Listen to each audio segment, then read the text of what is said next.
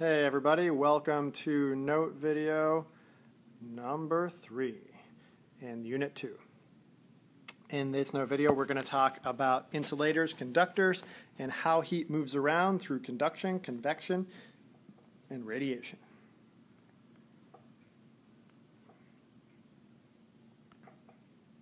So there are 3 ways that heat energy is transferred. 3 ways that thermal energy gets moved from one material to another through what we call heat. And these are conduction, convection, and radiation. And you are going to need to know the difference between the 3. The first is conduction. And this is when you literally have particles of one material touching another material. They run into it, and when they run into it, they transfer some of their speed to the material on the other one. You can picture kind of like on a pool table. You have a bunch of balls sitting around, maybe even moving around slowly, and if you roll one ball really fast into them, it's going to transfer some of its speed into the other balls, and that is how conduction works. It's that speed transfer that is heat. So conduction is the only way that you can transfer heat without actually moving the materials. All you need to do is have them touch. And as it works out, you get fast-moving particles that run into slow-moving particles and speed them up. Convection has to do with currents. So convection works pretty closely with density. So as particles heat up, they're moving faster. And if it's a gas or even if it's a liquid, this can cause the material to get bigger, also with a solid. It can cause the material to get bigger, but if it's a gas or a liquid, something that can flow, then you have a change in density. And when you have a change in density, it's going to rise.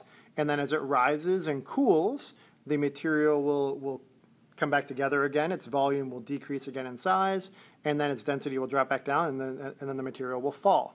So this is a picture of a pot on a stove, and in the middle you see the heat. So the heat is creating a section of water here with lower density because it's warmer, and that is going to then rise. Hot things rise, hot air, hot liquid rises, and then as it cools, the continuing warm rise is going to push it off to the sides, and it's going to fall back down, and then it's going to heat up again and go back up, and this is called a convection current. So it happens in water. It also happens in air. So here are some pictures of some convection currents that would happen, we'll say like out over the desert or something like that. Maybe a spot in the ground has a material that has a specific heat that allows it to get warmer quicker. Well, that's going to cause the air above it to get warm and rise, and birds will make use of this. These updrafts, they call them thermals if you're talking to people who like hang glide or parachute. You can ride these. There's enough upwind going up that it'll actually lift you up in the air. And the birds can then just glide on these. And then when they want to dive down, they'll go into the part of the air that's going down, and that'll help them get some speed. So if you ever look at things like vultures in the desert, how they're going around in circles, they're riding these thermal currents. A little bit like surfing. They're just catching the wind as it's coming up and just kind of cruising around, and you can literally spiral up into the air with them and go higher and higher and higher. Just a little biology fun fact in case you didn't know, this is a vulture. It's evolved to not have any feathers on its head, so it can stick its face right into a carcass and eat without getting all funky on its feathers. But even more importantly, the vulture is the only bird that can smell. One of the only birds that can smell. It's a very, very rare feature with birds. It works well for the vulture because the vulture can actually then smell something dead from pretty far away and then go and find it. Most other birds hunt by sight. They have really good eyes. The vulture has a really good olfactory sense. Radiation is the third way that heat moves around, and this is heat movement through electromagnetic waves, like infrared.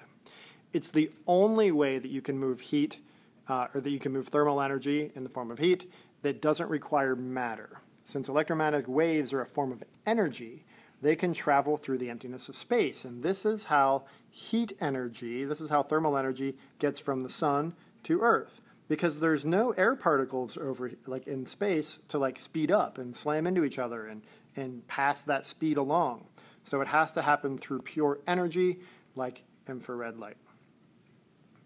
And you can see radiation in the form of infrared light with special lenses on cameras, and you can actually see things that are warmer and cooler. So a situation like this, we have all the different kinds of heat transfer going on. We have radiation coming off of the fire. You can feel that from far away with your hands. If you actually then like touch the fire to the pan or whatever, you can get the heat transfer going on there. Then it goes from the pan through conduction into the water, and then the water gets convection currents going on. There's also convection going on in the air around here. If you put your hand above the fire, it feels much warmer than if you put it off to the side. You get conduction from the pan going up into the handle. You want the handle to be made out of a metal with a different specific heat so it doesn't get too hot, preferably a really high specific heat. So here we have a quick question. So how does a thermos work? So thermoses typically have a couple of different layers. We have the outer case. We have the inner case where you're going to put your liquid, whether you want to keep it hot or cold, because thermoses do both. You have your cap, and then you have a space in between the outer and the inner layer. So use this information to try to explain how a thermos keeps liquids hot or cold, and we'll address this in class. So there's a couple different kinds of materials out there, and they can be ranked by how well or how efficiently they conduct thermal energy, how efficiently they can transfer thermal energy from one place to another through heat. If a material is very good at this, it is called a conductor. Metals make great conductors. Metals also make great conductors of electricity, which means they can move electrical energy from one place to another. But we're talking about thermal energy here. The opposite would be an insulator, and that's something that doesn't transfer heat energy very well. Air is a really good insulator for the reasons that I explained in the last note video. In order for you to move heat from one place to another, you need those air particles to like slam into each other. Well, air has, the particles are kind of spaced out a little bit, so the chance of them running into each other, it's very low, so you have the like lower efficiency. Whereas something that's a solid, all the particles are touching all the time, so it's easy to move. Like a slight vibration will like chain reaction down the line. So they're usually really good at heat transfer. Here, example of this wire, we have the insulator of the copper, and we have we have the conductor of the copper and the insulator of the rubber.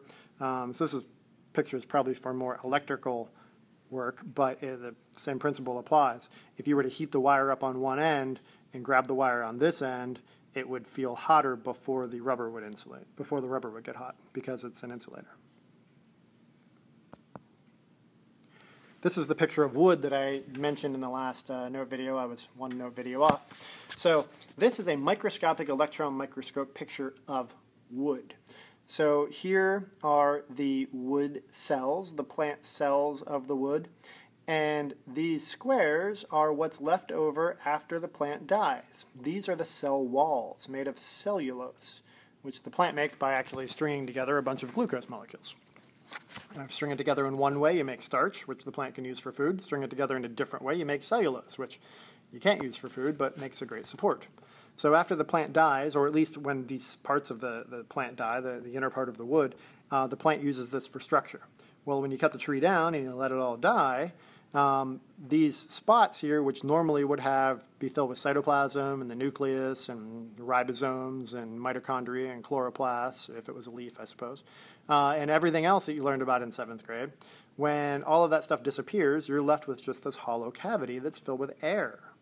So wood makes a really good thermal insulator, because if I heat up this side, in order for the thermal energy, the heat, to get from one side of the wood to the other, it has to pass through a bunch of pockets of air.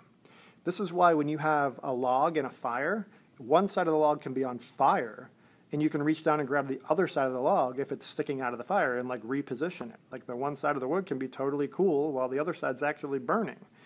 It does not transfer thermal energy very well along its core. The same principle works with the insulation in your house, like I described in the last note video. But it's these air pockets that allow for this to happen. So if you compress all those air pockets, or if you have a really dense piece of wood, it will transfer heat better. And that takes us to the third booby trap. So I might want to put a line in your notes so you know that this is the section that you need to study. See you in class.